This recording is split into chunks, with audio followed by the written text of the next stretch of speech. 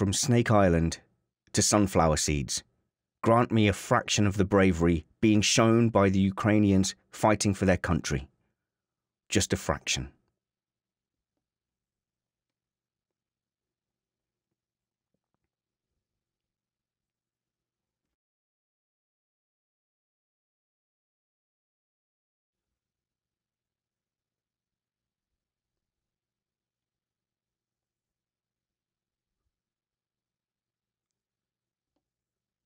You are listening to Missed Apex Podcast. We live F1.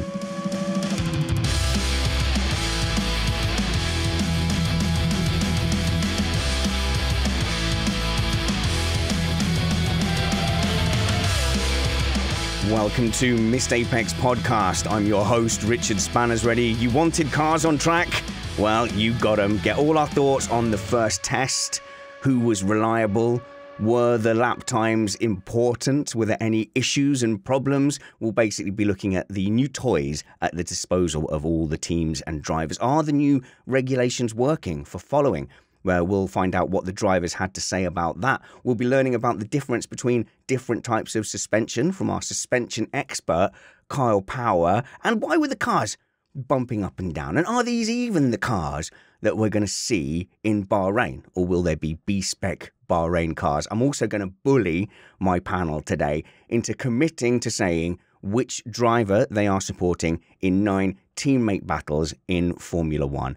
I am also joined by Matt Trumpets.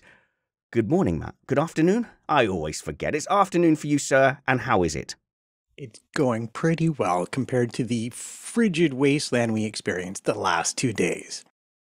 The frigid wasteland of rain and misery? Yeah, frozen precipitation and below zero temperatures, which it was 22 and then it was -3 and snowing, and now it's like, 12, and just like we have no seasons anymore, just different weather every day. That's the third show in a row I think you've spoken about weather. We really have anglicized you, haven't we, Matt? Yeah, you pretty much have. Okay. Sorry. Sorry, Americans, I'm letting down the side. Before I introduce you to the rest of the panel, let me remind you that we are an independent podcast produced in the podcasting shed with the kind permission of our better halves. We aim to bring you a race review before your Monday morning commute. We might be wrong, but we're first.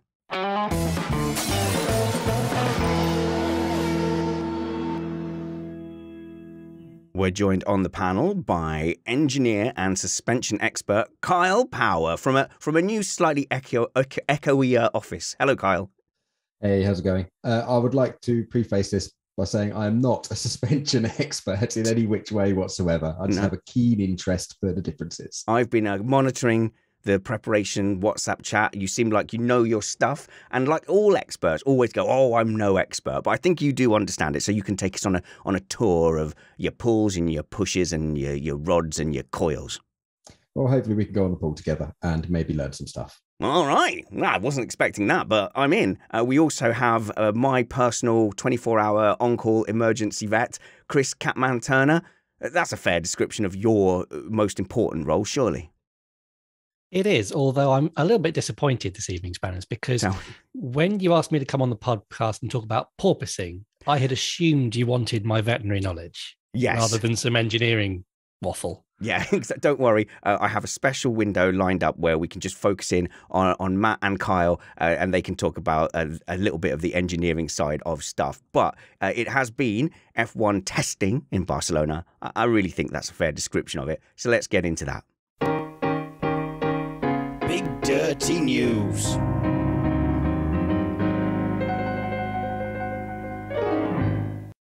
Okay, so Matt, we have had the first test in Barcelona, and as we all know with testing, lap times, as I've consistently said, lap times in testing are the absolute number one most important thing, and as we can see, Lewis Hamilton won testing. Yeah, well, from that measure, you've got to be very excited because Mercedes was top of the charts. They put the best lap times in. And if you're going to be concerned about a team that's not one of our problem children, which was the teams that really didn't get a lot of running in, that would be Alpha and Haas. then if you're an Alpine fan, you're a bit concerned because they did not get a lot of mileage in, and they did not put in particularly fast times, although there's a little asterisk there we can talk about in a bit, if you like. Oh, see, Catman, this is going to start, it's starting already. It's all about, but it's about how many laps they did at 80% pace. Boring. Yeah, that's it. Surely headline times are all we talk about. Absolutely. What was your standout so far, Kyle, from that week in Barcelona? I think it was the reliability of the top teams. The big thing for me was the variation in design. The cars are wildly different, and none of that was predicted. And also quite a strong, encouraging sign that we saw from Mercedes on the first day was they were almost instantly backing off and spoiling laps to mask their pace, which I think is a sign of confidence. See, it's very, very hard, isn't it, Kyle, to resist looking at things like that and sector times, and I think someone was putting together like optimal times as well, if you put together all the best sectors, and it's very hard as fans not to look into that. If not the headline times, the behavior, like why are people lifting off? Yeah, there was even some comments, I think it was from Marco, who said McLaren are after sponsors, so he reckoned they may have been going for some glory runs, which, again, I find hard to believe. Well, you say hard to believe, but if we cast our minds back to 2014, just before the Williams-Martini deal, I think, they suddenly looked like they were top of testing. And I know they did end up finishing second or third that year, but they would really put out headline times. And I could be even thinking of 2013, I can't remember. But then suddenly the Williams, the Martini sponsorship came along and they settled back to their normal position. It's maybe not a massive exaggeration. Catman. Yeah, back in the day in the 90s, teams like Prost used to run a completely illegal car with new illegal tires, underweight and everything just to put the headline time in and say, look how amazing we are. And then get to the actual race and they're absolutely nowhere. I would like to take this opportunity, Matt, to beat you to the punch and say Ferrari are looking really promising this year. It could be a title year for them. It could be, and yet it may not be. Confronted with a war of the words from Toto Wolff about Ferrari looking like they were 2 to 3 months ahead of Mercedes, I think Binotto replied, well, let's see the car they turn up with in Bahrain, and that'll probably be 2 to 3 months ahead of us. So I would be careful because I think we're going to see some big improvements between now and Bahrain. I think a lot of teams showed up with the minimum necessary to learn what they wanted to learn. Yeah, and there were positive signs for Ferrari on the power unit side. They've made quite a radical sort of change and a lot of change in the architecture in anticipation of the engine freezes, and it looks like it's going well. We haven't seen any speed trap data yet, but all of the murmurs from around the paddock is their power unit is looking quite strong, and it didn't go bang. So that's another good thing. Yeah, in fact, they were at the top of the charts for mileage, which is where you'd like to be at the end of the first test. And you're right. The general consensus is they are now on par with Red Bull Honda and also on par with Mercedes in terms of their power unit, which means it's all going to come down to the exciting aerodynamic developments we're about to see. Okay. So like Cole was saying, there is like a lot of differences and a lot of different approaches. The Red Bull car looks very complex. So they've either done something very right or very wrong. Ferrari seem to be in that zone as well. And even the cars that are saying they're conventional, it does look like everyone's got a different approach. In Bahrain, I guess we'll see maybe there's a little bit more alignment as it becomes obvious that, you know, like a big scoop out of your AirPods, it doesn't really work. Yeah, I don't know. Yeah, a lot of variation. Yeah, a lot of variation. And really, if we're talking about stuff that's interesting on the Red Bull, it's the back of the Red Bull right now that's very interesting. Their beam wing looks like nobody else's. And it was, I believe, Braun and Simmons down having a careful look at their rear suspension, which looks to be very trick indeed. Okay, we'll get to suspension in a little while. But I think an interesting place to start with, Matt, might be the new regulations that were designed to help with following. And that's probably crucial. That's a big thing fans are looking for. Did we get any insight into whether it's possible to follow better? Well, actually, we did. We had a lovely quote from Charles Leclerc, I think Leclerc is the Monegasque pronunciation, but I could also just be completely wrong about that, saying that it was better than last season up to about a second, between a second and a half second behind. It was actually hard. And then on the other side of that, it was way easier than previous seasons to follow. So if you looked at the rooster tails, you could see the difference visually. Less outwash, much higher plumes coming over the back of the cars. Those regulations are working from an aerodynamic point of view right now, because we don't know what toys are going to be brought to Bahrain. Right now, they're working the way they're supposed to, but with every silver lining comes a cloud. Okay. Yep, and that cloud will be the slipstreaming effect, won't it? So if it kicks the airflow higher up into the air, you're likely to get less disturbance further back. And so down the straights, you have to be much closer to get a decent slipstreaming effect going on. And that's what some of the drivers have been saying, is they can follow effectively through the corners, but when they get to the straight, they're not going to breeze by like they used to. Okay, but that's fine. I'd rather have cars being able to naturally get close, and that means if you do better through a corner, you're going to be closer anyway. So we don't need the slipstream effect as much, maybe, Matt. Yeah, well, I think the idea behind the regulations, and there was a Russell quote that I'll share in just a second that I think illustrates it. I think the idea behind the regulations was to make it easier to follow in corners. Therefore, the overtakes are going to be happening in a different place now. And so when Russell talked about this, and he's the one who brought it up, he said, you need the delta on the straight because you can only really overtake at the end of the straight into the corner. Now, I'm thinking to last season, and I'm thinking we saw lots of overtakes that weren't necessarily at the end of the DRS straight into turn one. And I think what the FIA is wanting is for the DRS to basically get you within a second, within half a second going into turn one. And now you're going to have to make that overtake on the twisty bits, whereas before it was just almost a push to pass 70% of the time. Yeah, agree. And it's going to be very, very interesting to see how different it is. As you say, this might actually suit the more Verstappen style massive launch on the brake style, because the cars are heavier now. So the braking zones are going to be naturally slightly longer. So it's going to facilitate more heavy, deep braking. And if the slipstream's not so fierce, then yeah, we could see interesting parts of like circuits that we don't usually see used for overtaking. Like I'm thinking we might see more lunges in the final sector at Barcelona, for instance. The cars are heavier, but they can follow a bit easier. It's going to be fascinating to see how that plays out. Okay, so one suggested place that I can think of off the top of my head is like the sweeping right-hander at Suzuka at the start. So, I think, is it flat unless you're following, something like that, which then now might make the first right-hander into the S's an overtaking zone. I'm just thinking off the top of my head, but places like Shanghai, where you've got the very twisty, losing downforce as you slow down and lose grip and rear end, all these places might suddenly become places to start following. Or am I being too optimistic? Am I getting carried away? I think I might be getting carried away, Kyle. Yeah, there was a slight little counteract to the reduction in the slipstream effect with Bottas come out and actually said that the DRS is more powerful now. They have a lot bigger opening in the rear wing. So what's negated by the slipstream effect being lost is actually gained back with the DRS being a lot more powerful. So it'd be interesting to see if they feel the need to alter the DRS distances on the tracks traditionally from what we've seen before. Because last year at some tracks, if you got DRS, it was almost a guaranteed pass. They'll just blast past people. And as Matt says, I don't think we're going to be seeing any of that.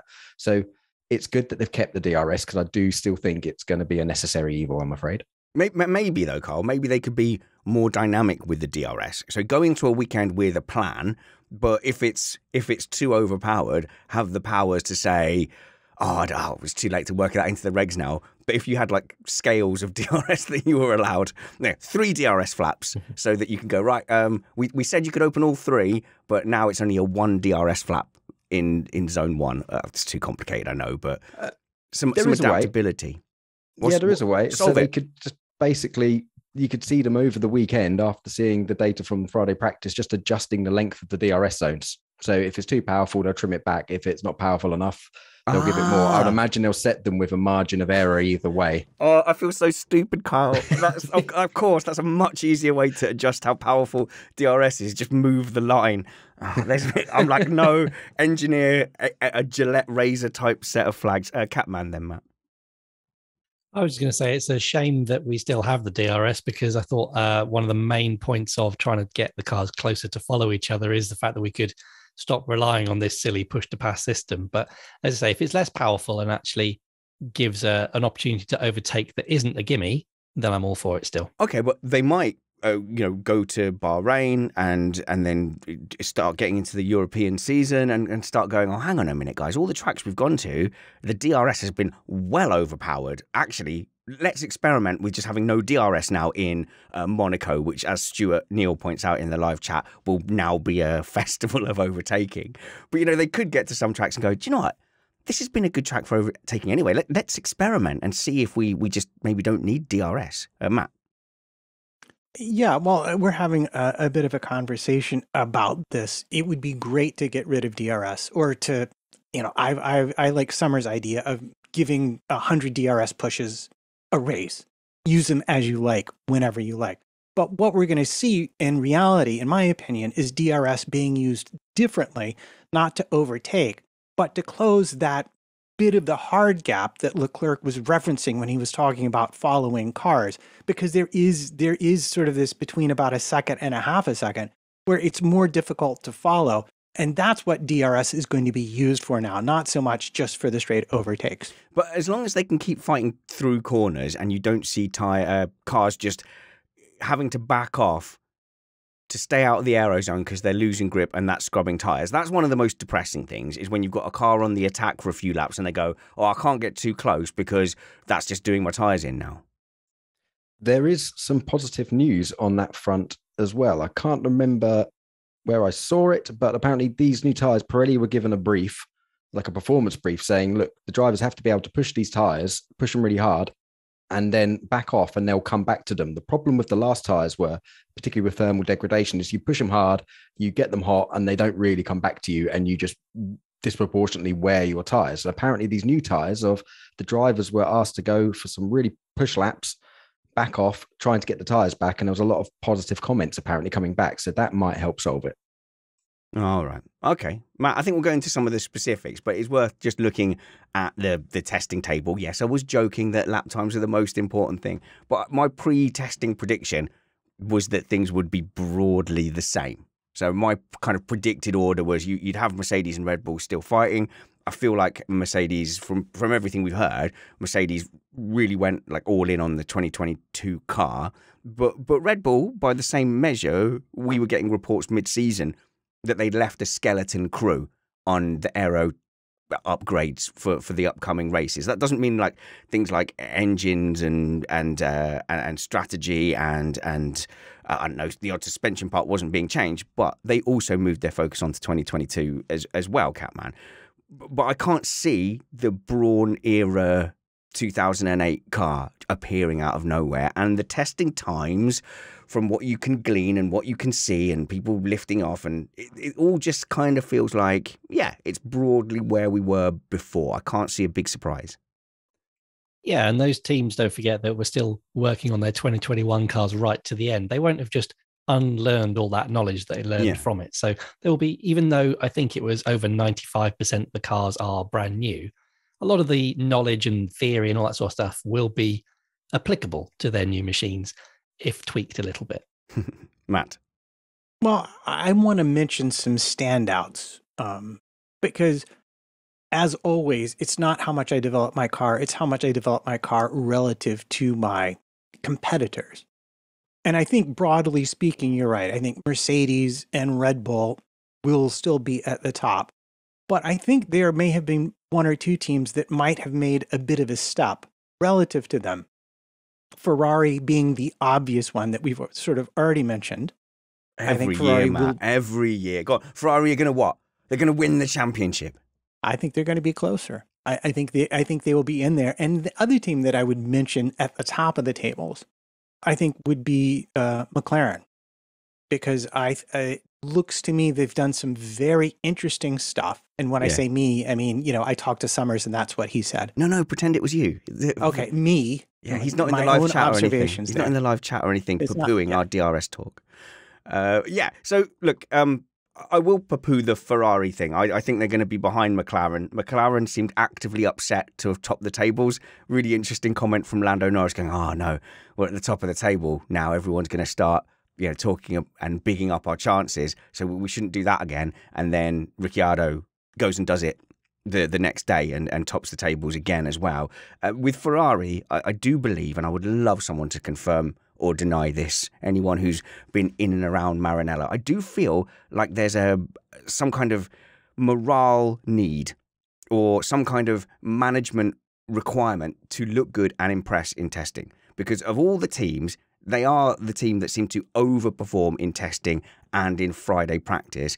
And whilst everybody else is sandbagging, I just get this feeling that if they look bad in testing or look bad on a Friday, people start to ask questions. And so that's my outside impression of Ferrari. I bet it's not quite like the Mercedes no blame culture. I think it's more like, hey, why are we 8th in the testing table with Ferrari? There's always an element of sort of political aspect to it and pressure from Ferrari that they have to do. And remember back to 2019, they were looking awesome in testing and they turned up to Australia and they didn't turn up. They were nowhere. And I remember Vettel on the radio saying, why are we so slow? Subsequently, they might have had a slightly wonky engine, but they pretty much dominated testing and then were nowhere at the first race. Yeah, they did look good in 2019, didn't they? They had some extra fuel in their fire. Allegedly. Okay, Matt. So why don't we talk about some of... Oh, go on, you tell me. Well, I was going to say, because it's come up a bit in the chat too, one of the teams that looked particularly not great was Alpine. And this was a bit of a shock, but there, as I mentioned earlier, is a bit of an asterisk there. They have a brand new power unit. They've split their turbo and compressor. They've gone for an exhaust solution that I think is sort of midway between the Ferrari and Mercedes exhaust solution.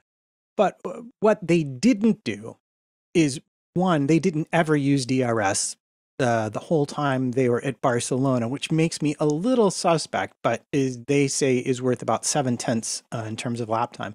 And the other thing they did do was they ran with extra fuel on board, and I'm betting because it's a brand new power unit, they probably didn't explore the upper reaches of their engine maps, like maybe some of the other teams with more mature and developed designs may have. One theory why they didn't use their DRS was because the DRS, I know we'll get onto porpoising later, but the DRS would actually make the porpoising less of a problem. And I know that Alpine was struggling with it, one of the more of all the teams. So actually maybe they realized that they had an issue and opening DRS might mask it. You're a vet, so you must be our porpoising expert, as you mentioned. Okay, so what do you know about this porpoising effect where it looked like they were in those suspension rocking cars that you see in R&B music videos? It looked quite harsh on the drivers' necks. Yeah, it looked quite severe. The bouncing up and down as they go towards the end of those straights, particularly when they're reaching kind of 250 to 300 kilometers an hour, look pretty savage. So yeah, shall I explain what porpoising is and how that works? Yes, please. Cool. Go for it.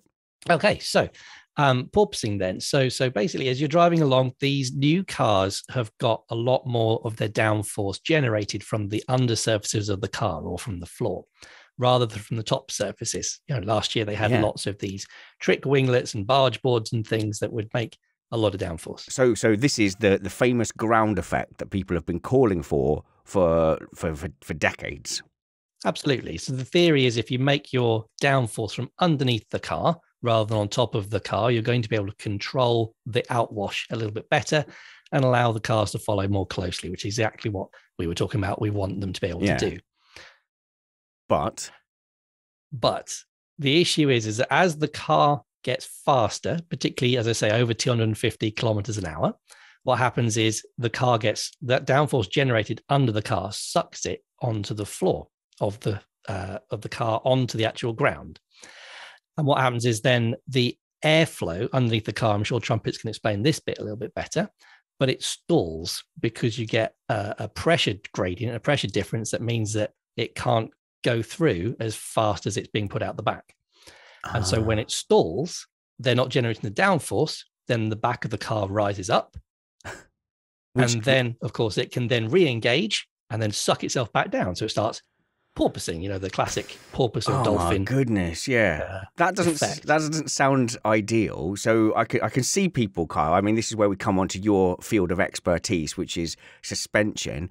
I heard reports that they basically underestimated this effect, and the suspension is not up to stopping it. It's too floppy.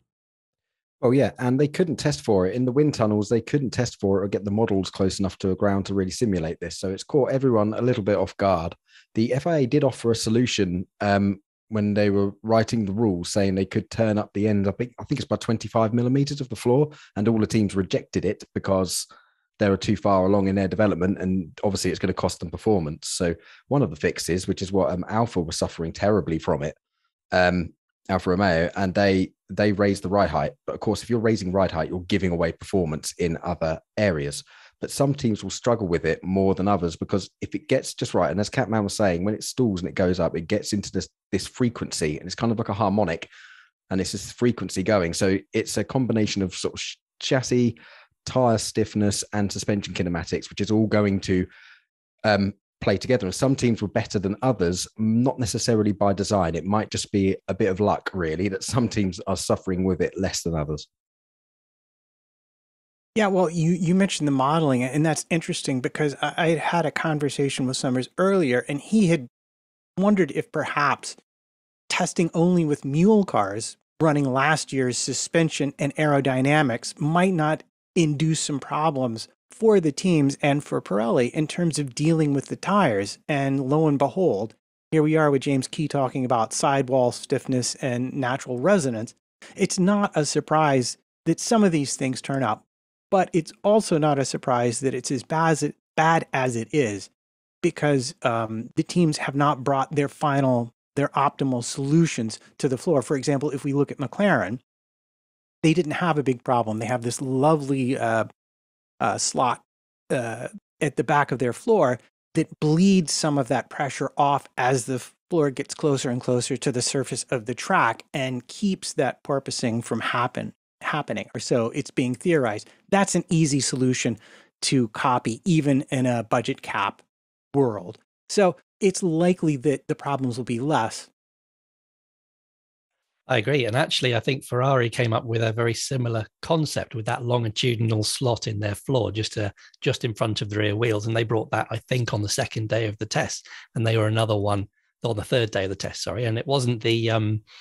it made it so that they weren't struggling as much with the problems as the others were. Yeah, and interestingly, again, going back to James Key talking about this, he mentioned that they brought some new aero developments in day 2 that made it worse.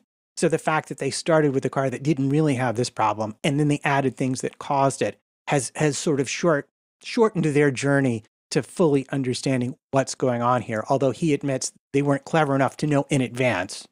They just got lucky with the direction they chose to go with their design and setup. So I'm wondering, Kyle, if there's going to be almost like a tactical element to this, because if you've got a driver that can stand it and it's not affecting your braking too much, you might have teams that are going, right, if you don't mind a bit of a headache, we can get an extra 10th at this track in particular, or this track's bumpy anyway, so just deal with it. Quite possibly. And we could see this varying between team to team, depending on what track and what tire compounds are brought as well, because the tire wall stiffness actually has a big part to play in it. So if there's a softer tire, it might have less rigidity in the tire wall stiffness, and then that will cause it at some tracks, but not others. So just a quick question. Can you change ride heights between tracks? That's something just part of your normal setup. Yes. There could be some tactics there. But yeah, it's going to be this trade-off of they want to be as low as they can, really. They want to go as low as they can. So that's what the Sauber said. They said they raised the ride height, but they were losing performance, but it got rid of the porpoising, which actually caused them some damage on the first day. Actually broke the gearbox, I think. Yeah, it certainly did. And other solutions that other teams have had. So I don't know if you've seen Mercedes had this little silver brace that they put between the chassis and the edge of the floor to make sure as the car was going faster, it wasn't flexing and sucking it down, making the effect worse. And also Alpine, they took a hacksaw to the back of their floor just in front of the rear wheel to try and see if they could carve a huge chunk out of it to stop that from happening as well. Oh, that feels like F1. That feels like proper engineering, Kyle. As soon as they start getting the hacksaws out and just like cutting bits of bodywork, I'm all in. Hacksaws, araldite, and gaffer tape. That's the you can one, fix buddy. Just about everything. Oh, hang on, with except that bit's not moving. So WD-40. Now we're sorted. Well, now you mentioned moving, and Chris mentioned the F word as well. So flexi, the McLaren flap and solution to it, looks awfully flimsy, and it looks like it could flex quite a lot in certain situations. So the cure to this porpoising and putting these little flaps and slots in the floor, we're with our good old friend flexi body parts problems.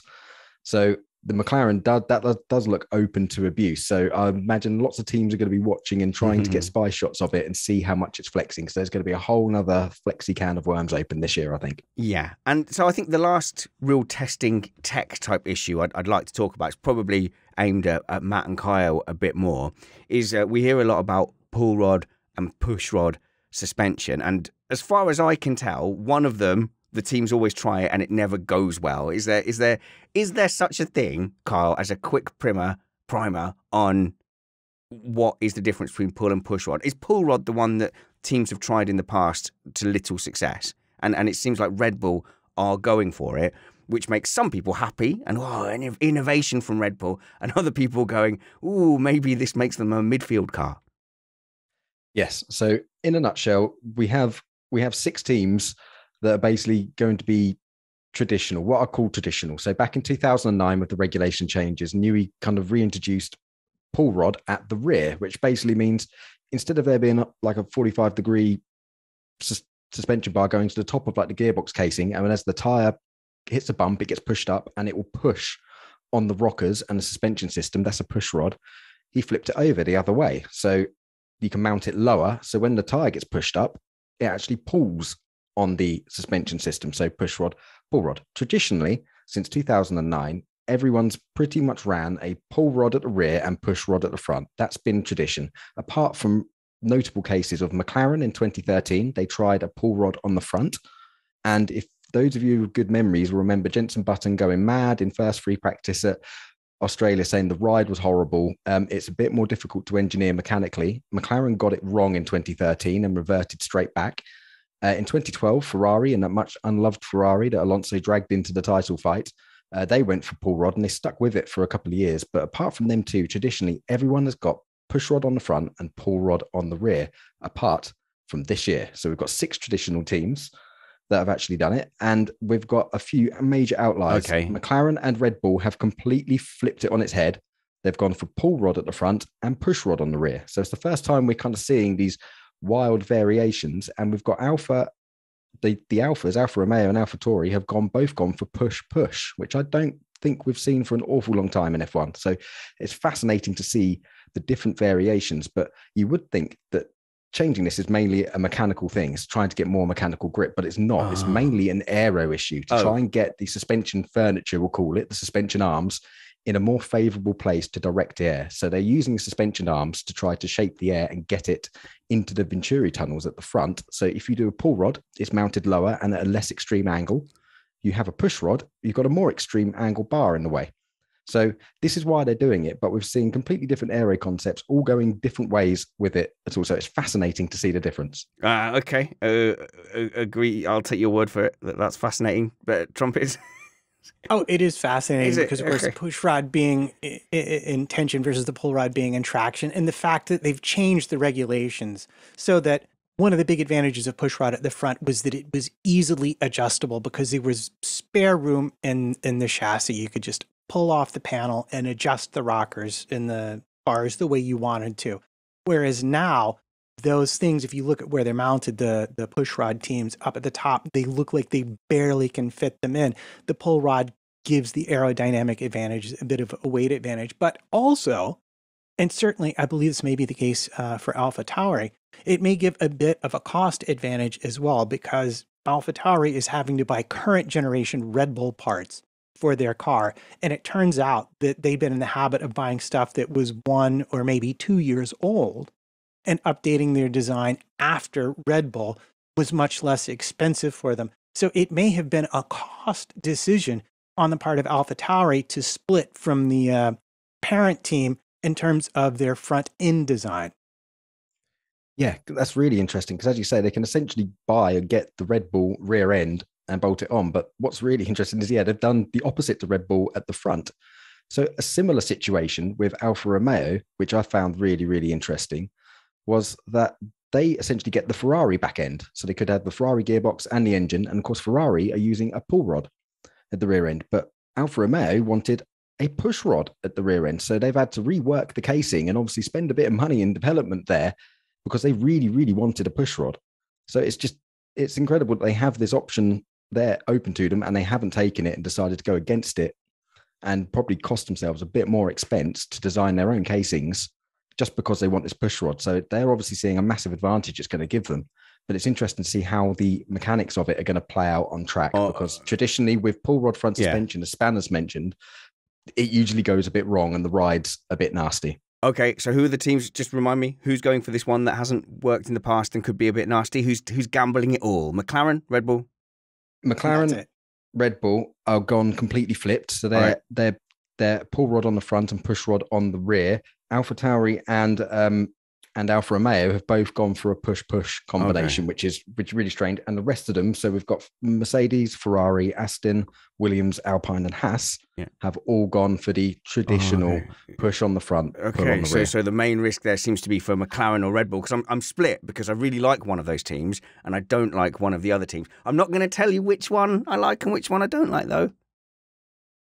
You know, I was talking about the regulations before we move on. I just wanted to mention they took away a lot of the other advantages of the push rod at the front as well, being able to attach it to the upright. So a lot of the ride height tricks that would have actually helped with the porpoising that we're seeing now, and also with the slow speed maneuvering, have been taken away from the teams. And this is maybe why you see Red Bull and McLaren interested in experimenting again, because there's going to be less difference between the two types of suspension with this new regulation set. Okay, let's talk about the drivers. A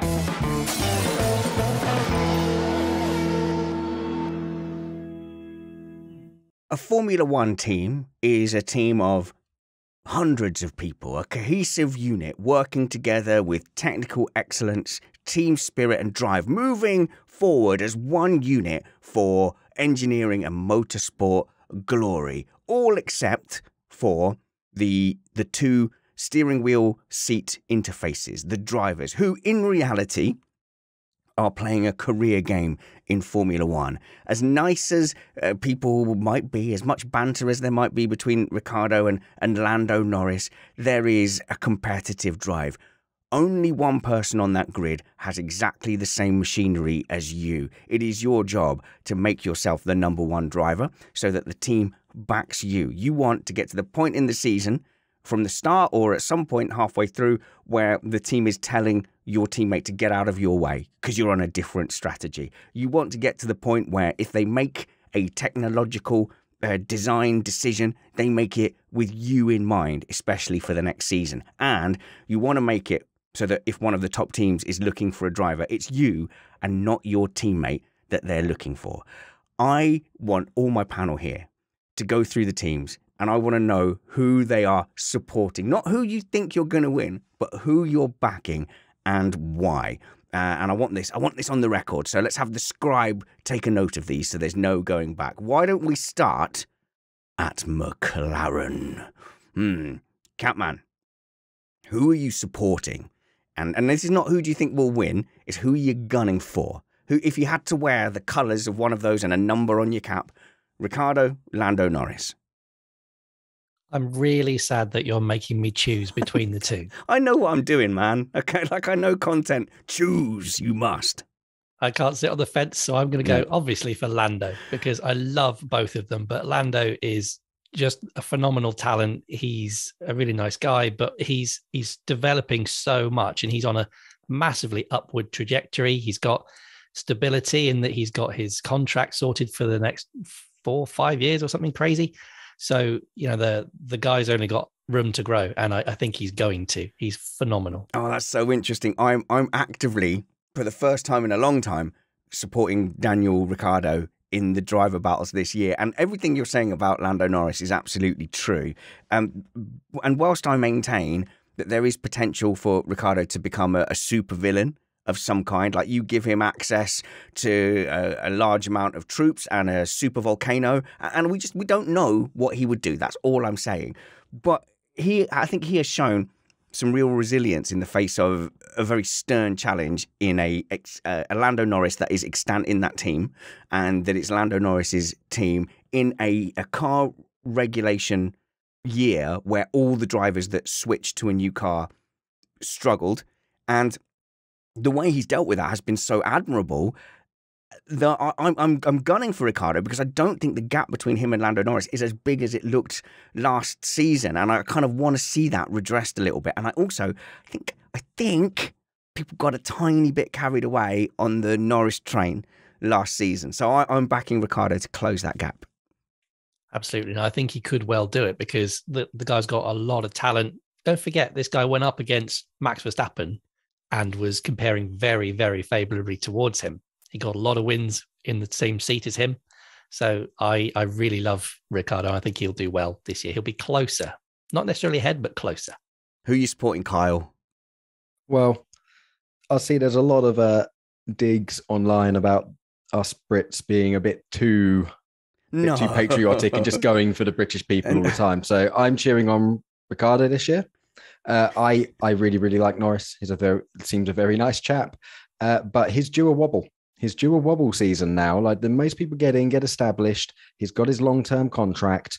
He might nail a few more pizzas, let himself go a bit, have a bit of a wobble season, like a Hamilton 2011 season. Yeah. And Ricciardo now is used to the car. So I'm rooting for Ricciardo to get on top of Norris, because also we want to see Ricciardo stay in the sport. If he gets trounced this season, it's not good for him. And I think everybody is a bit of a closet Dan Ricciardo fan.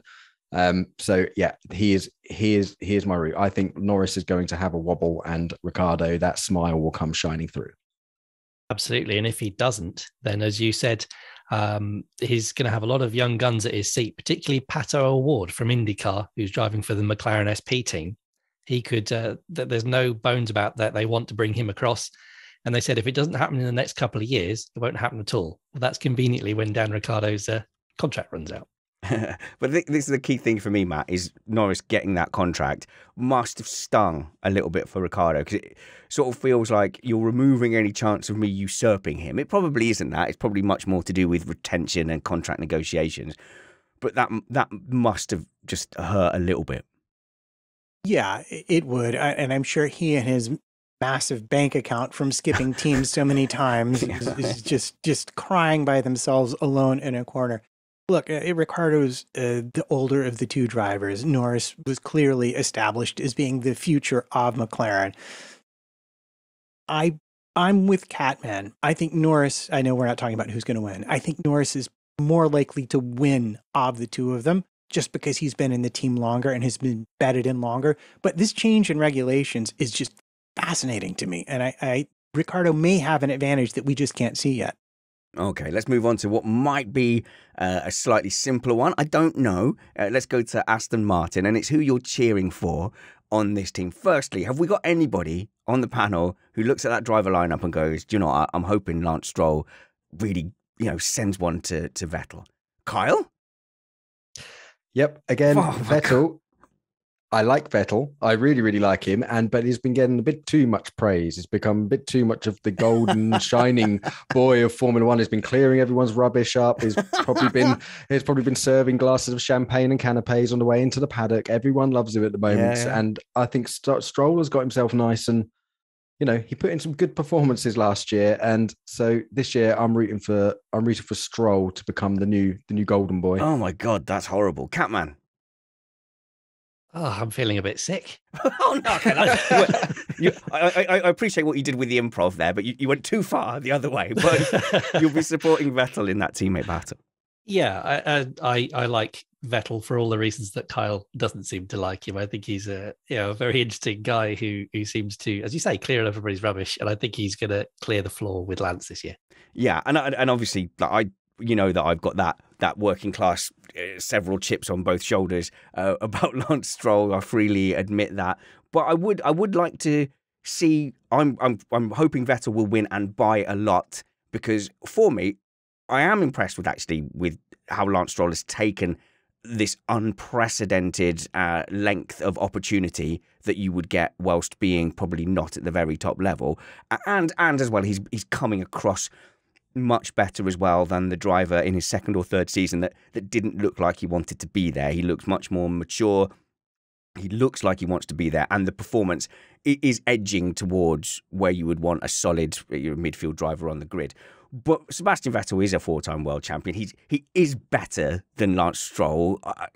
Nothing in my bones can convince me otherwise, and I want to see that gap reflected properly, which is why I would be cheering on Vettel for his results this season. Catman. Yeah, I agree with you entirely. I think Stroll is a very solid number 2. Yeah. And if that was his role, if that was all the ambition, and you said, okay, he's a solid.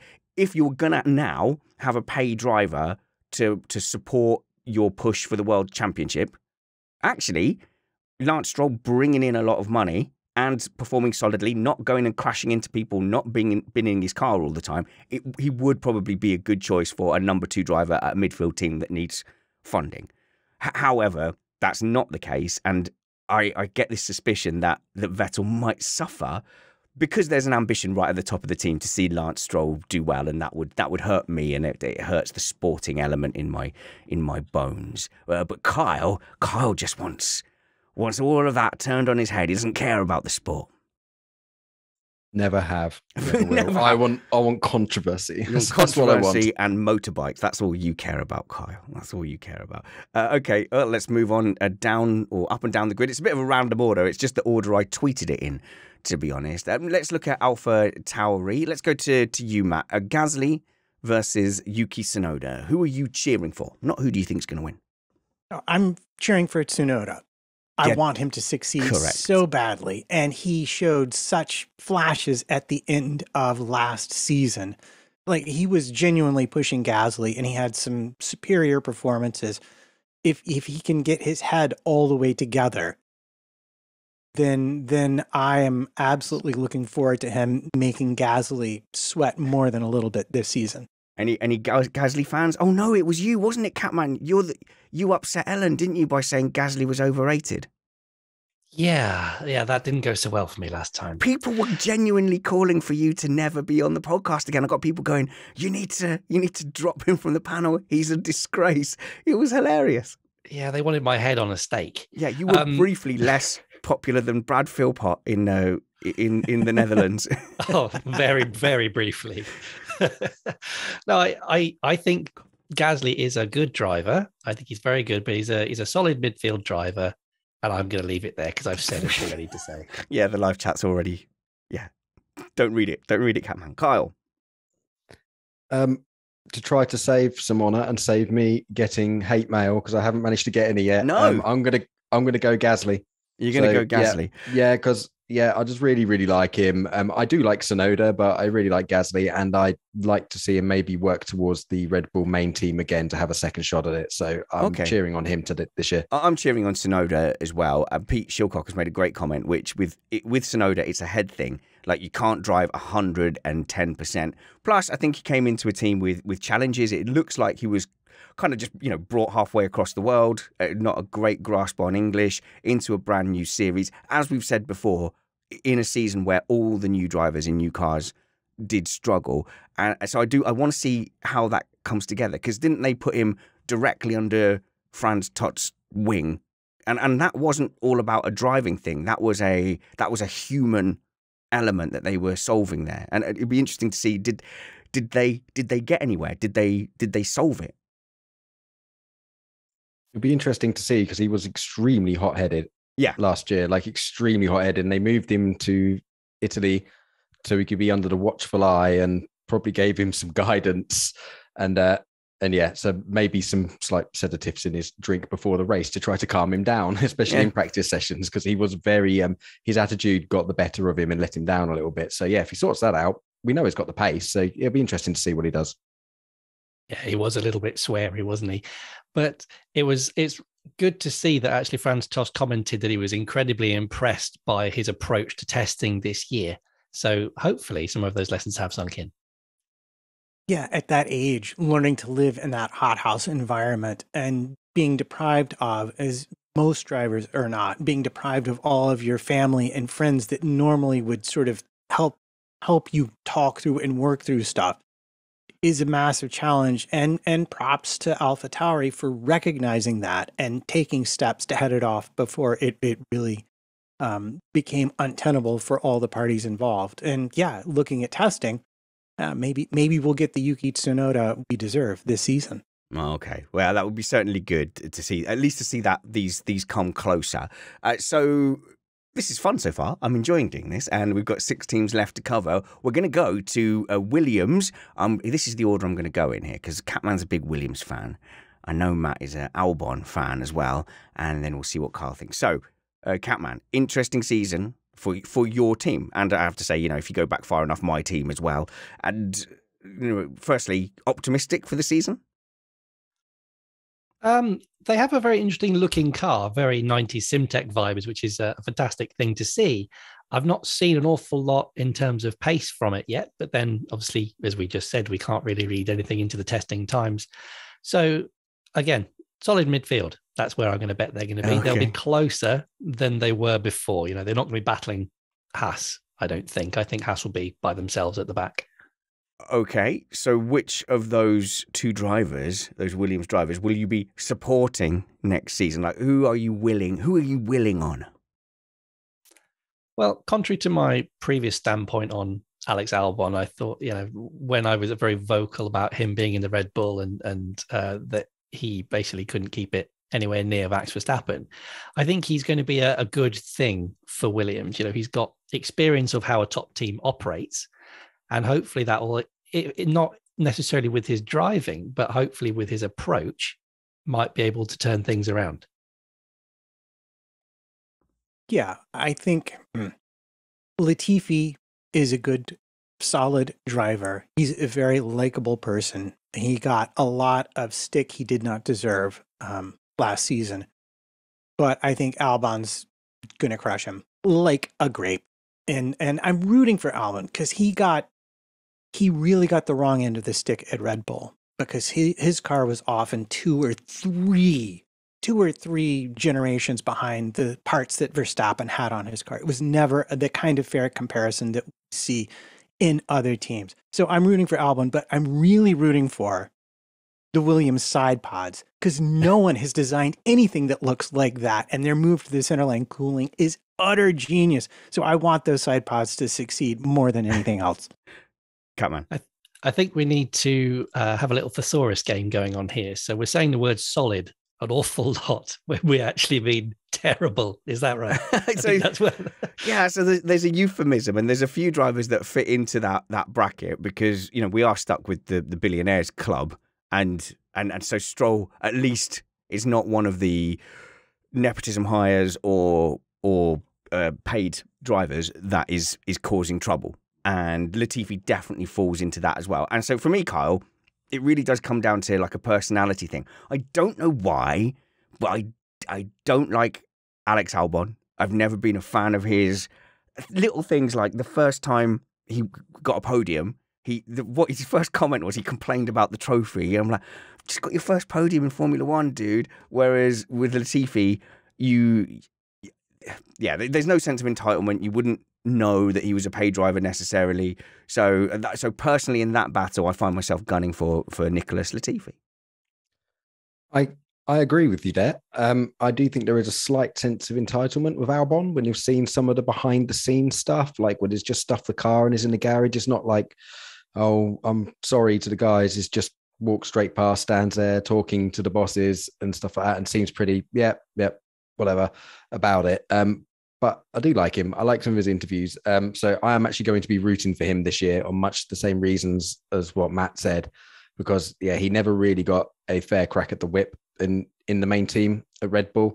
He was behind on development and thrust straight into it. And I still think he didn't do that bad a job, to be honest. So I think he's going to be, I want to see him get in, establish himself again, and give himself another chance that I do think he deserves.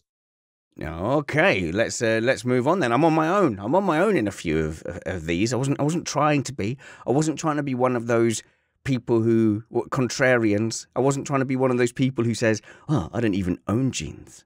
I don't even have a TV. All my furniture just points at the people because I like to engage on them on a personal level." I wasn't trying to do that. I'm trying to be difficult. Let's go to where's Bottas? Alfa Romeo. It's still called Alfa Romeo. Sauber, Matt. That's where we're going. Who are you supporting at Sauber? Well, based on their lack of testing miles, I think Alpha is a good name for them, but that's just me. And can we say Alfa Romeo came out with that testing livery, didn't they? The camo thing. Yeah, we haven't signed all our sponsors yet livery. I don't know. Yeah, nice try. No one's copying you, Alfa Romeo. Like, good, I get it, but, Kyle. It was super, super sneaky because they chose a double layer of camo by hardly running the car and just staying in the garage as well. So they had a double layer of stealth. I wish they had just turned all the black stripes red and had that as their livery. That would have been super cool, but we're never going to get that, are we? Drivers' trumpets. So we've got Valtteri Bottas and we have Zhou from China as well. Well, now this is a really challenging one for me because I like Bottas a lot. As a person, as a driver, I think he did a stand-up job at Mercedes, and I think he caught a lot of grief that he was not necessarily fully entitled to. Some of it was, but not all of it. But on the other hand, Zhou is a rookie from China. How could you not want that to go well? So I'm struggling a bit with this one. But if I tell you who's going to win, I'm going to say, I think Bottas is going to win. But who am I going to be secretly rooting for? I think it might be Zhou. So I get what you're saying, and it really is good to have involvement from around the world, a truly international World Series. But Zhou, it doesn't look like he's meriting a Formula One drive based on his junior career.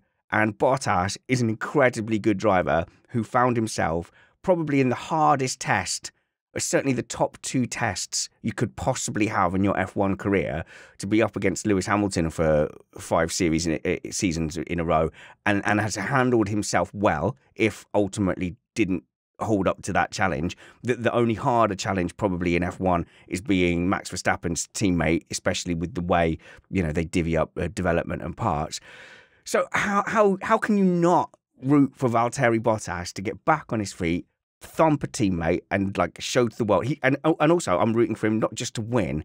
I'm looking for scorched earth from Bottas, Catman. Yeah, I'm not entirely sure it's going to be a Alonso versus Van Dorn 21-0 qualifying defeat. Really? Well, okay. It could be. Yeah. Do you know what? I think Zhou will come good towards the end of the season because he took a while to get going in his junior formula. He only really got close to winning anything. In fact, he only won a title last year. That's the first car racing title he won, was the F3 Asia Championship. And he came third in the F2 Championship alongside that. But before that in his career, he was in F2 for 3 years before that. And it was 7th, 6th, and then 3rd. So he gets better as he goes along. So I expect him to mature into the seat. Bit like me, I'm expecting him to have a bit of a crashy start, a bit all over the place, a bit like the Tsunoda, really. Flashes of pace and lots of bits of carbon fiber for the first sort of half of the season.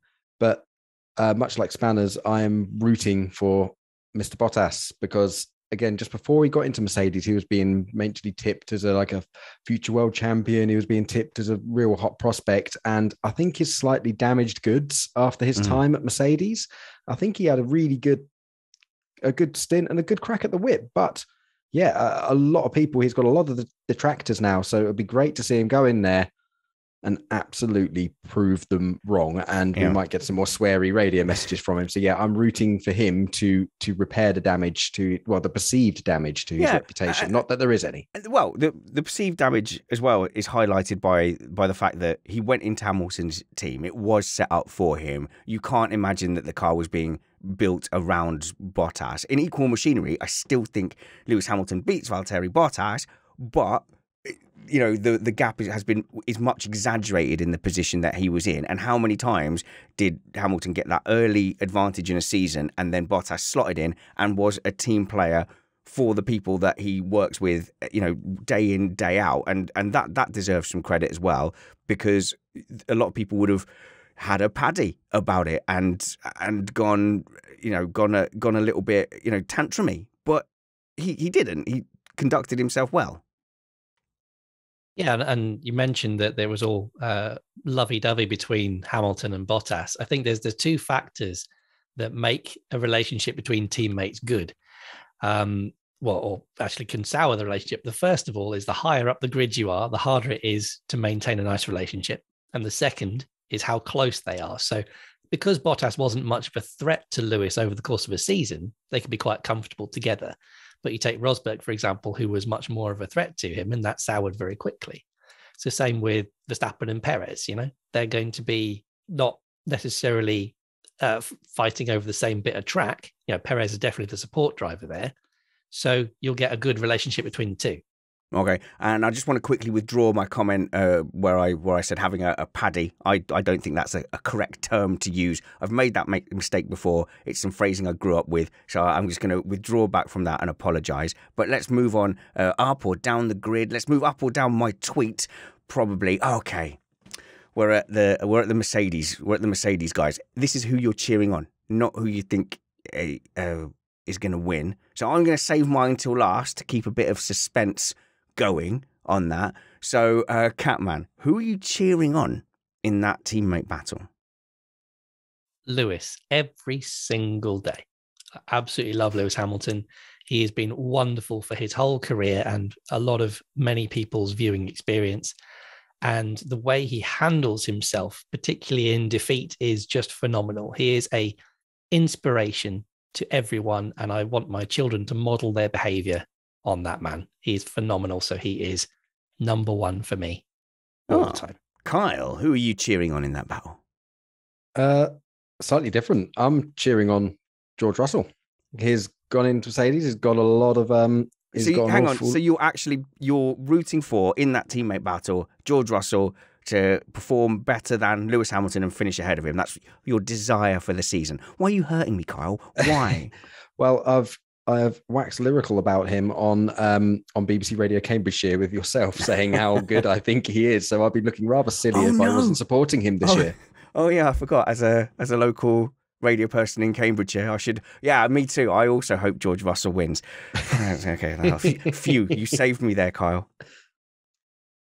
So for me, not only is it I love Lewis Hamilton, but I also think that George Russell is very much a diamond in the rough so far. He's making a lot of mistakes still, and he's not really a rookie anymore. Yes, he's been floundering in the Williams team for the whole of his career in a car that maybe he can't push himself in. But just think back to a number of mistakes. So things like his Imola 2020 crash behind the safety car.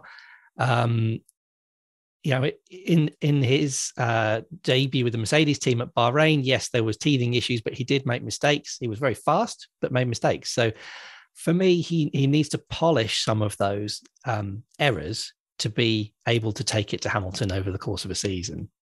Okay, Matt, but who are you supporting? Who will make you happy by beating the other? Oh, Hamilton. Because, Russell's taken Ocon's seat. That's why. Oh, yeah. Okay. So you've got some anti-Russell rhetoric there. Ultimately, yeah, I think, I'm not going to be incredibly unhappy with either of those drivers winning. Obviously, I'm a massive Lewis Hamilton fan, and I want to see him get that 8th title because of what happened in Abu Dhabi more than anything. But he is reaching the end of his career. And when you look around the grid at people that you're going to be supporting when the likes of Hamilton and Perez are gone. There's a very exciting new generation. I'm not particularly a Lando Norris fan, so I look at Russell of that new crop and maybe, but I think like Catman was talking about with the performance, from a fan point of view, I don't feel like he's done the thing that has made me go, yeah, you're my guy in F1. Kyle, then Catman. We also could be getting a bit of the changing of the guard now as well. Remember when Lewis come in? I mean, George Russell isn't a rookie now, but is new at the front consistently. So if we see that, it's not, we know Lewis is in the twilight of his career. Put it this way, if Lewis goes and wins an 8th world title, I will be a very happy man. And then he can retire on top and do it now. But equally, I'm going to defend myself slightly here because I can already feel the knives heading my way.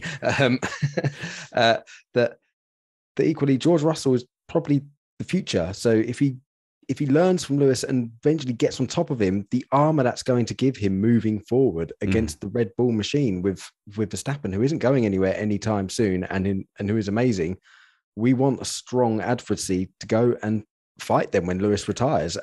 And I think our knight in shining armor could be George. See, we're not going to get any reprieve from the British bias. Look at us talking about the changing of the British Guard. Yeah, I wouldn't be terribly unhappy, I don't think, if Hamilton gets his 8th title and then slowly over the course of the next season you see like a handover with a Lewis Hamilton taking more of a back seat, looking very much like someone in a benefit year saying goodbye, and Russell goes and picks up a title.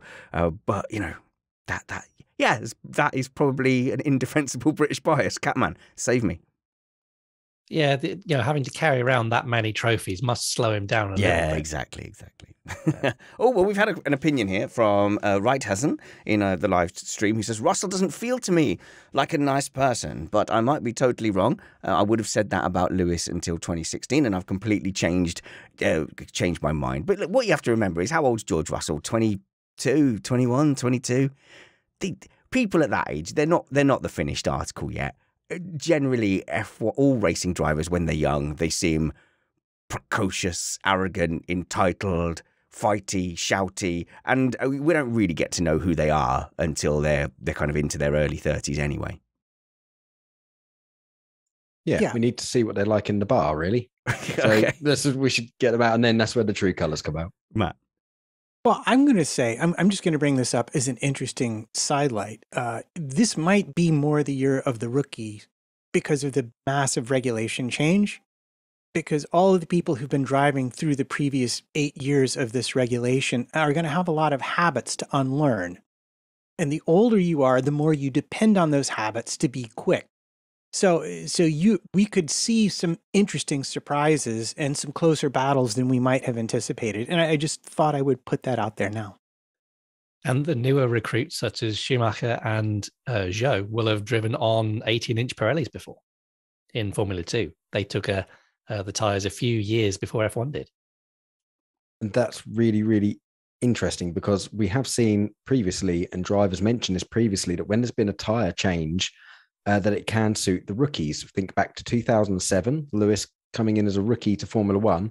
That was just after the tyre war, and it was the first year of the Control Bridgestone tyres. And I remember Alonso being quite vocal about the fact that they couldn't brake and turn in with any brake on like they did in the tyre war. And he said it really favoured the rookies and Lewis because he didn't have to relearn how to drive. So there's probably going to be a lot of that this year. So it'll be interesting to see if it plays out. Wow, you said Alonso, so let's go on to Alpine now. Alonso versus Ocon. Remember, this is not who you think will win, this is who you're cheering on. And I'll go first with this, because I don't know why, and I know I shouldn't, but I do find myself quite often in the Alonso fan zone. And I can't help it. It is a destructive relationship. I don't know why my F1 fandom is attracted to Alonso, but I do find myself just cheering him on and getting caught up with it. It has been this way probably since his return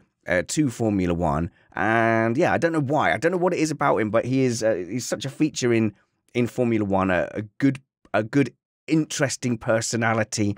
At least I know it's bad for me. I think Alonso might be my neat whiskey of F1, Kyle. That's what he might be for me. Wow. Okay, well, I'm going to go completely the opposite and say Ocon.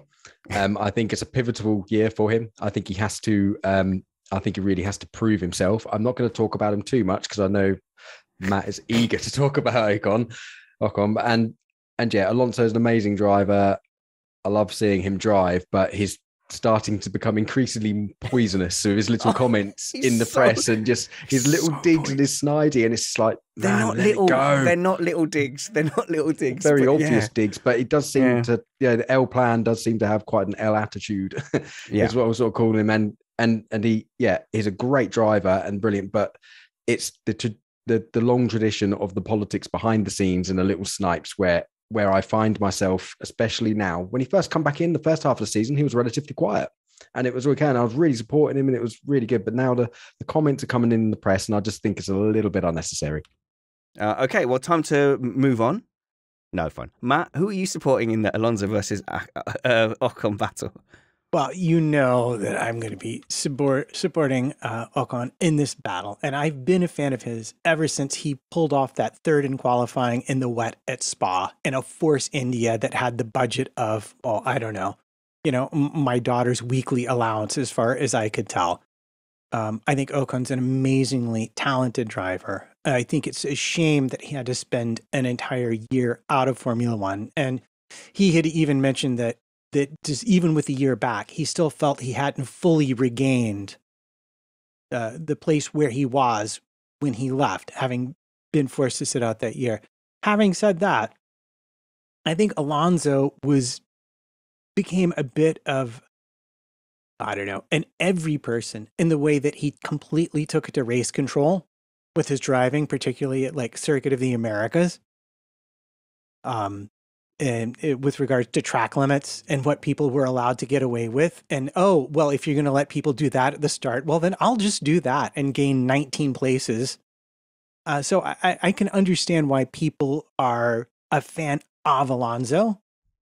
But this is I'm going to be a diehard Ocon stan here and always root for him regardless of how he does. Oh, come on, Catman, balance it out. Be even.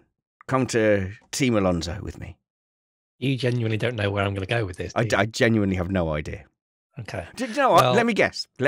I think you're an old sweat. You do like hard driving. I think you're going to be with me in my caveated Alonso stance. Absolutely. I'm full Alonso beans. I love it. Get in. But so I would go the last two. So you mentioned about qualifying well in wet and tricky conditions. The last two drivers I can seem to remember that did that, apart from Ocon, would be Stroll and Hulkenberg. So I'm not sure that sits him in amazing company. But for me, I absolutely love Alonso on track. I think he's wonderful to watch. His performance against Hamilton in Hungary last year was absolutely thrilling to watch. And the more of that I can see, the better. All right. Yeah, we split the panel there. Okay, awesome. Two more to go. Ferrari. Let's do Ferrari, and then we've got Red Bull. Let's start with Kyle. Which of these two, admittedly both very, very talented drivers, are you supporting this season? I'm going to have to say Sainz. I'm becoming a right Sainz fanboy all over last. Yeah. I really like him.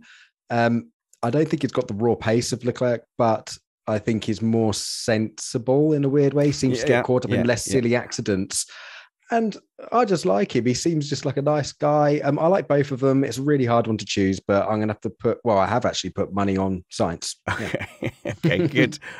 So I'll go next because I am the opposite. I think I appreciate Sainz's performance last season, probably the most surprising driver of last season. There's something about Leclerc that appeals to me. I don't really know much about his background, but he has this mentality of a fear of it all being taken away. And you hear with his radio messages, it's all very inward. He seems to be fighting these personal battles with himself that might well be holding him back. There's almost a lack of self-belief there. Like he constantly is having to punish himself and spur himself on. And I want to see if that is the thing that's holding him back. If that can kind of disappear, does he then go on to become a Schumacher, Hamilton type figure in Formula One. Matt, I know you're going to say Sainz here, but there's a lot to like about Charles Leclerc. Yeah, actually, if you were to ask me right now who I was supporting, I'd have to say Carlos Sainz. You cannot do that, you fence-sitting muddy funkster. No, Sainz has been... I have supported Sainz since he made Verstappen and his dad throw tantrums in the AlphaTauri garage, which was an AlphaTauri, whatever it was back then. And to see him come good at Ferrari and actually manage to steal the points away from Leclerc, who by all rights really should have had it, just brought a little tickle of joy to my heart. And I agree with Kyle. The thing that appeals to me about Sainz is that he's not the fastest, but yet somehow he comes out ahead so very, very often. He's got this other thing that happens in the races, and it's just a joy to watch. So I've got my fingers crossed for him to pull it off at least one more season. That said, Ferrari are winning the public relations battle with these two drivers because there's not a lot to dislike about either of them. No, absolutely. Catman. Yep. Sainz all the way. I think he's been phenomenal ever since he started. Leclerc, again, is very much like a Russell character for me. He's still unpolished. Kyle mentioned lots of mistakes. Yeah, he fluffs it under pressure, thinking, losing that Monaco pole last year, for example. Yeah. That's a big one. You can't be doing that if you're going for a title. Well, no, hang on. Just to head off some emails there. He got the pole by crashing, but then it was on the warm-up lap that they realised the suspension had gone. So he effectively lost the pole, but he did have pole position going into Sunday. So the last one we're going to cover today is Red Bull. So remember, separate this from his battle with Lewis Hamilton if you're thinking about Verstappen. Out of these two drivers, who do you want to see getting the results and coming out on top at the end of the season? So it's an interesting insight to see my panel's opinions on these two drivers. Let's start with Kyle, because I don't actually really know where you sit with Verstappen, but of these two drivers, who would make you happy to see do well? That's an impossibly difficult question. I would like Perez to do well, but I'm going to say Verstappen. I'm trying to be realistic here as well, and I just don't. It's not who you think will win; it's who you want. Who are you cheering for? I'll stick with Verstappen. I've stuck to my guns, and I will stick to Verstappen. I want to see another epic fight at the front. I'll back you up, Kyle. I am cheering for Verstappen as well. What I'm cheering for, and what I really want to see, is I want to see that little edge taken off. If you give him 99% of Verstappen, he's brilliant. And I really love watching him. I don't want that extra little thing that came out last year that wasn't the best. But if I get 99% Verstappen, I'll be ecstatic. I love that guy when he's on form and driving amazingly. He can do things that nobody else, apart from maybe Lewis, can do. Okay, fine. No, that's fine. That's okay. No, I asked the question. So that's good. We're learning. Yeah, we're never coming back on, are we? We're learning about the panel, Matt. Well, if I'm being honest, I was astonished that Kyle would go for Verstappen, being a fan of the drama, because what I would look forward to is how he responded, much like Hamilton did, to losing to Button, to losing to Perez this season. Because frankly, I don't think Red Bull's going to be in the fight in the same way this season that they were last season, no matter what anyone says about how clever the rear end of the car looks. On the other hand, I'm torn because I can see how much it hurts you were I to choose Verstappen. So it's kind of a tough choice here. But I'm going to go for Perez. Okay, thank you. For the same reason I went for Sainz, but also because I want to see Verstappen have to react to that and how he deals with it. Because up until now, anyone who's given him a hard time has been shipped out. And I want to see what happens if we're going to stick around and this is going to be a real pairing. Sorry, who gave Verstappen a hard time? You're talking about Gasly again? Oh, Ricardo. Okay. Yeah. Okay. Technically Vettel-ish.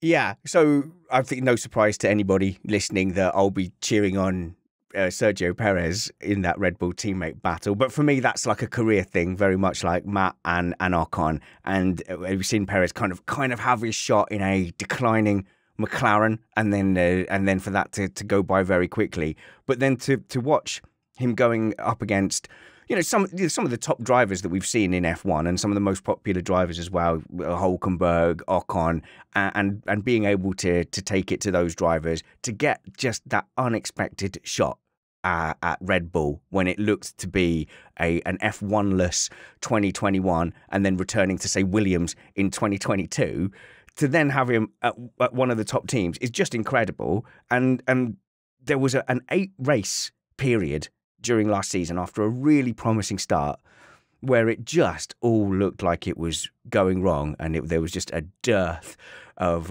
results. But he showed enough, I think, with the racing. He certainly showed enough to Red Bull to get that contract, which he then consequently rewarded Red Bull by having 8 awful results in a row. But it feels like there is something there, and it feels like Perez came into F1 to be a top driver, and teams have hired him to be a top driver. People have backed him financially to be a top driver, and I don't think it's a foregone conclusion that he can't take it to Max Verstappen this year and get it close. And I'll certainly be cheering him on. He's a likeable driver. He's a talented driver, and I think he's got something a little bit different. I think he's got a little bit of a racing brain that can give him an advantage on certain days. Catman, then Kyle.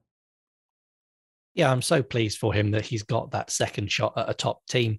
I say top team. When he went to McLaren, they were very much on the wane, and he was a young, hot-headed guy up against an experienced Button, and they had their clashes. But he's a wonderful person to have in that second seat at Red Bull. He's quick. He's a tire master, and I'm really pleased to see him sneaking in the results. I think it's great. He just needs to sort out his qualifying, and he'll be there. Kyle. I'd like to caveat mine. I really do want Perez to do well, but I'm trying to be realistic, and I don't think there is even a remote possibility. I just don't think there's a remote possibility he can get near Verstappen, particularly in a Red Bull. I just don't even think that's even a remote possibility. So how can I cheer for something that I think is clearly going to be impossible? I think at Red Bull they do back a winning horse. So in that rare possibility where the car just happens to suit Perez in the first 5 or 6 races and gets a nose ahead, I think you'll start to see that tide turn. They do have a chosen driver, and they are willing to flip-flop. They flip-flopped on Vettel, and I think they would flip-flop on Verstappen over the course of a season if Perez got his nose ahead. I disagree. I think they back the horse that they hand-reared, and they always will do. Yeah, that still sits uncomfortably with the Red Bull management that Perez is doing so well after Gasly and Albon, their own golden children, didn't make it. They've had to draft it in from elsewhere. It's not their way, is it? And that takes us to the end of the driver lineups that we know for 2022. I've really enjoyed that segment, guys, and it's so good just to get an insight into where your F1 fandom is. And there's always a lot of discussions, obviously, about which drivers will do well and why and who is performing. I do find it interesting to know where our fan allegiance goes to. So thank you so much for doing that. And of course, we'll be looking forward to the Bahrain test. When's that, Matt? Oh, I don't know, a couple of weeks. All right. Good. We've got lots of content coming up on Missed Apex podcast because we are ramping everything up now as we get to March. So there'll be a lot more Patreon content as well, and some midweek content, which we've taken a break from over the off season. I've really enjoyed keeping up our regular drumbeat of Sunday shows, but it's felt excessive with the lack of news and stuff happening to also have midweek content. But our aim is to return to 6 shows a month like we do in the regular season coming from March. And Matt and I are going to get together and do a weekly Patreon live stream, probably on a Tuesday evening, something like that. If you want to support us on Patreon, join our live chat and get that extra content, patreon.com/Missed Apex, and come and join us in the Slack group and hang out as well. Do follow my panel at CatmanF1 on Twitter. He's a vet, so you can bug him for vet stuff and vet. You don't tweet much about animals and vet stuff though, Catman. You could give us your hot takes on cat care. I don't want to get fired. I'd rather make my hot takes F1 based. Aren't you the boss of the place? I'm the boss, but I can still get ousted out of my profession. Oh, okay, fair enough. Okay, but Kyle doesn't appear to care about getting ousted from anywhere. You can follow him at Kyle Power F1, and you don't mind the odd hot take at all, do you, Kyle? Every now and then, if it's usually before midday and I might be slightly hungover, yeah, I've definitely usually got a few hot takes. Excellent. So do follow Kyle there. Follow Matt at MattPT55. Definitely hot takes on your Twitter feed, Matt. Yeah, I generally people are not in much doubt about what I think about things if you follow me on Twitter. So apologies for that if all you wanted was cars. Follow Matt's wife as well at aweaver writes. She writes books, and buying Amanda's books will help Matt achieve his ultimate aim of not working, putting your feet up, and having a Ferrari. Yeah, these all sound like good things to me. So get to buying, people. Follow the show at Missed Apex F1. We've got a Facebook page as well. Search for Missed Apex Podcast. Follow me. I'm the best one at Spanners Ready and Richard Ready on Facebook. Until we see you next, which could be Sunday, all I'd say to you is work hard, be kind, and have fun. This was Missed Apex Podcast.